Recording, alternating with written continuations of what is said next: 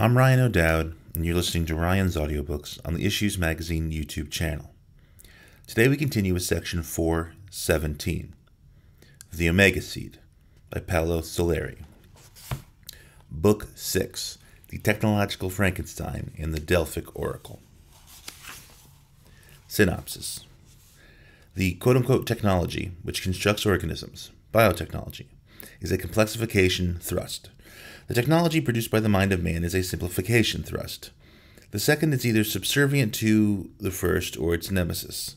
Since in the absence of technology, the evolution of consciousness would be subject to limitations inherent in the flesh which reflect upon the mind, the denouement rests on handling the oracular, mob-oriented pronouncements of the technological Frankenstein in ways which, quote-unquote, force, with its help, the spirit from matter. We should pay more attention to the old saying, make virtue out of necessity. If the necessary bottlenecks we are setting up for ourselves are not producing theological virtue, we may have only two other alternatives: the obscurantism of a massive socio-economic political breakdown, or the perfectionism of the technological Frankenstein.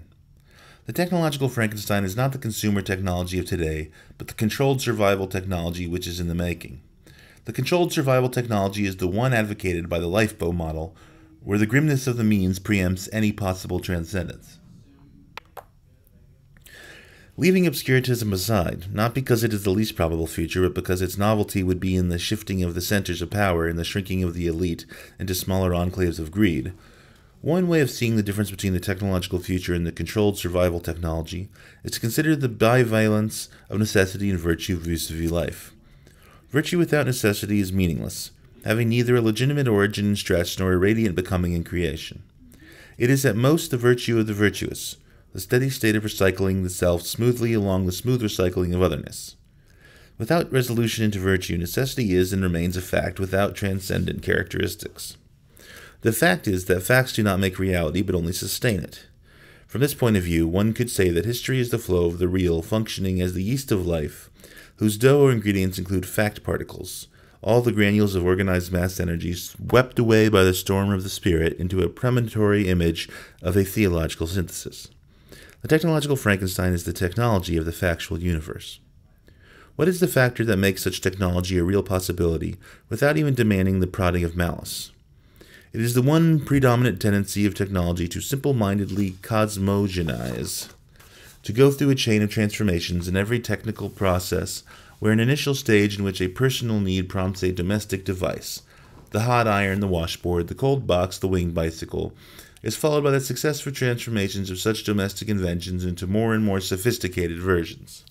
Then later, but certainly not finally, the hot iron becomes the pressing machine, or etherealizes by the introduction of permanent press fabric, the washboard becomes the super washer dryer, the cold box becomes the refrigerator and the refrigerated food packet, the winged bicycle becomes the space probe, etc.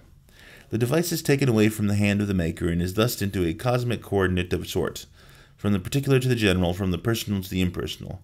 The more technology serves man, the more remote its modes and niceties. Therefore, it is not any more the smart and slightly peculiar neighbor who is envied for his cold beverages, but the consumer society which forces the voluptuousness of an ice-cold Coca-Cola on everyone, not the rumored heavier-than-air hops of two brother mechanics, but the take-it-or-leave-it global newsreel via Skyprobe, etc. The consequence of such cosmogonizing is a remoteness which tends to present individuals not with processes, but with facts and the end products of processes, the factual universe mentioned above. How evil is remoteness? A school of thought states that remoteness is man's enemy. It says that things at hand are the only concern of the just man, that alienation is the unavoidable consequences of remoteness. It's a soothing song too often sung by opportunists or fools. It's really an animal fancy of post-animal man. What is at hand is nothing but a pre-future. As such, it is the non-formed in quest of a form. To point at the blind spot might suffice to suggest that there is an inner remoteness which is as frightful as the most distant of all alienations. That is the biological remoteness of our bodies. Is this a believable proposition? For one thing, if it were not for such remoteness, we would not be shocked by injuries or by illness. We would be sufficiently familiar with ourselves to take for granted the vulnerability of the flesh. But indeed, our physiological innards are enormously foreign to our consciousness. They are a factual, though remote, reality, and indeed they must be remote so as not to paralyze the whole organism. If remoteness is necessary vis-a-vis the inner, could it not also be true that remoteness might be necessary vis-a-vis the outer? Consciousness would then be focusing on perceptions on a few elements selected by the discriminating force of an organism, a focusing immersed in a notion of remoteness, a personal noosphere of light enveloping a sphere of remoteness and working as a membrane of radiance, separating such an inner sphere of remoteness from the outer sphere of remoteness, the cosmos. The inner sphere is remote and asentropic, the outer sphere prepondently remote and entropic. The noosphere, as the alchemist, works at the metamorphosis of this or that part of the outer into new envelopes of radiance. If our existence can be described as the reality of a membrane of consciousness interposed between two universes equally unknowable, the inner universe is complex, durational, and polluted, the outer universe is spatio-temporal and expanding, then the degree of consciousness inherent in the sensitized membrane depends on the flow, quality, and quantity of information traversing through and apprehended by the membrane. This situation entails the desirability of an environment surrounding the membrane as rich as circumstances allow, and it is entirely up to the membrane, us, to see that the richness is made, nurtured, maintained, accrued, and transfigured for the sake of the beholder. Since encapsulated by two mysteries, pressured in fact by one working against the other, the inner remoteness and the outer remoteness, the performance of consciousness of this individual noosphere is ultimately of an oracular nature, ambiguous and divinatory. The power of the oracle is in grasping the enormity of the power of remoteness, and in developing the capacity to use some of such power without being annihilated by the inertial mass of the whole of it. Intrinsic to this oracular power is consequently the anguish of the obscurity of both the inner mechanisms, physio-psychological, and the outer elements, physical, from atom to galaxies, biological, from virus to man, social, from cell association to city to God, and cultural, from Adam and Eve to aesthetogenesis. To attempt to know all and to be turned on to the whole damned thing is not only a futile exercise, it's a suicidal one, since by excessive dilution it leaves consciousness below the threshold of radiance, and the individual blurs into nirvana, the condition of non-being. The ambiguous divinatory working of consciousness is not in the freewheeling mode concocted by the Protestant individualist who has made it, for the simple reason that the two mysteries, the outer and the inner, are stern wardens to the conscious. But neither is it the decomposition of the sphere of radiance into the double sea of remoteness, since such diffusion is a renunciation of the responsibility of God-making, which is the truth of such radiance. The ambiguous divinatory working of consciousness is not hindered, but is supported by the rigor of its own necessities. It's in this rigor that, on occasion, such necessities resolve into virtues, not least the virtue of metamorphosis, i.e. creation. The best spirit comes from the greatest torque, and how could it be different? De-stress life, and you have non-life. Joy is an all-consuming stress only touched upon in few and far apart occasions by anyone. Controlled survival technology parcels out to each monad, each person, that kind and amount of environmental energy, information, interaction, computed by the Calvinist computer which knows, via simulation, the future. It has done away with the oracular, that imperative God-making of consciousness which is sandwiched, so to speak, between the inner mystery remoteness and the outer mystery remoteness. Since both mysteries have been refuted by the reductionist dogmatism of CST, since the anguish inherent in the mysteries of life has been boxed away, the future is dependent upon the rational acceptance of all the nuts and bolts components of the CST mega machine. The truth is that each of those nuts and bolts has an appendix attached to it. It happens to be a metaphysical appendix, a bundle of mystery and anguish, a person or shreds of a person. Therefore, the true play, as seen by the seer, would not be the triumphant parade of a glorious machine emerging into a better self while plunging into the future of futures, but rather a bleeding monster in steel, plastics, and energy, each particle of which brutally, if justly, lubricates its own interfaces with the had-been entelechy of mass energy, the spirit. Simplification via super-technology is a frightening possibility. The super-simplification via piousness is a future termination. The first cannot make virtue out of necessity, the multifaceted and convergent Earth crisis, since its virtue is the unlimited power of determinism. The second cannot make virtue out of necessity, since what it recognizes as necessity is an insular, provincial, segregated fragment of the theo-ecological imperative. Therefore, the resulting virtue is the lukewarm virtue of a marginal existence. To ride the technological Frankenstein is to be meat for the meat grinder. To retreat from the manipulation of mass energy is to fall into a state of somnambulism, but still to be sustained by life's manipulation of mass energy. It might be difficult at this point to introduce the idea that virtue lies only in the power peculiar to creation. Difficult but not devious, since the road which is neither CST nor that of a fossilized species is the ascending road into creation, the trans-technological road of the spirit. The creation road is not the abused being creative dribbled out by many pedagogues, short in reach and long in opportunism. Being creative en masse is principally an adaptive conditioning, where the harshness of reality is blurred by the different degrees of self or induced deception. An acceptable deception, perhaps, inasmuch as the double remoteness mentioned before is not a small burden to carry. The creation road still remains that which can only be walked en masse vicariously, but at the same time, and not contradictorily, can only be constructed collectively. In the most comprehensive terms, the whole of life is but one creature, which includes the most humble of its particles and is always engaged in its transformation.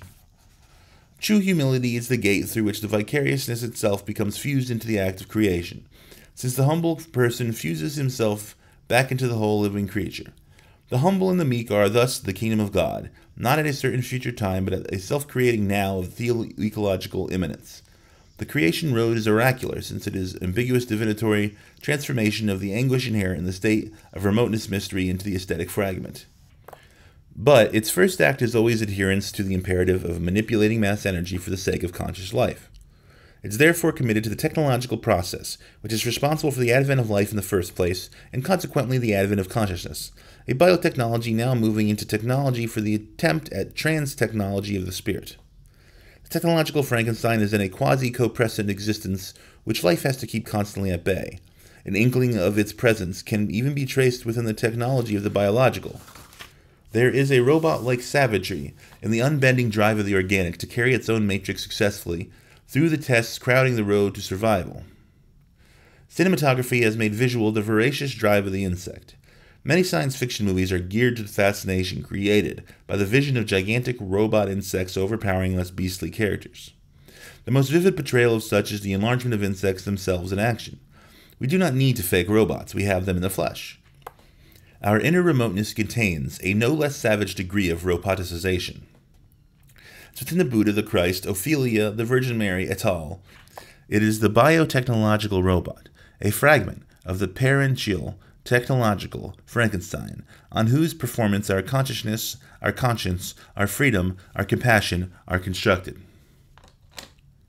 This immensely complex, vulnerable, but harshly determined mechanism is as remote to our knowledge as the immensely vast cosmos, and it is quite possible that if one of the mysteries were to be understood, it would be an outer one, the mystery external to the biological envelope of the organism, sooner than it would be the unraveling of our inner mystery.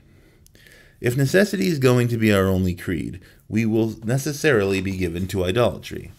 The idol will be the controlled survival technology. This does not entail the obfuscation of the intelligence. Quite the contrary. It might be the refinement of it to a degree not conceivable now, but it will necessarily be the obfuscation of the spirit, since pure rationalization deals only with the robot in ourselves and with the outer, consequently mortifying that intangible which is the robot's justification. For instance, of the mechanism named Wolfgang Amadeus Mozart, the robot has passed away, and as robots go, it was nothing outside of the norm. But its master, Mozart's spirit, and the sounds he made into creations are at work molding the other mechanisms, the thirst for the spirit. The emergency, the condition intrinsic to life, is thus of a double nature, the kind which might be labeled as instrumental. How can the momentum of life be sustained by the physical media? And the kind which might be labeled as theological. How can the sustained momentum find within itself the substance that will make it transcend itself, create? If the second kind is starved into the bizarre, see the frenzy of contemporary art, the first will be the successful technological Frankenstein. The frills festooned about it will be made of the shredded spirit of life such frenzy represents.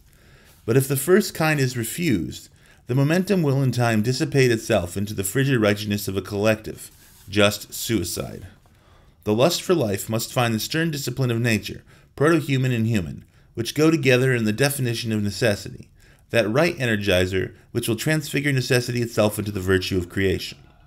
This could seem as extraordinary demand to put on man, and indeed it is, but it is also the norm, since the extraordinary is life itself, and extraordinary demands have pressed from life extraordinary responses on a continuum of about 3,000 millions of years.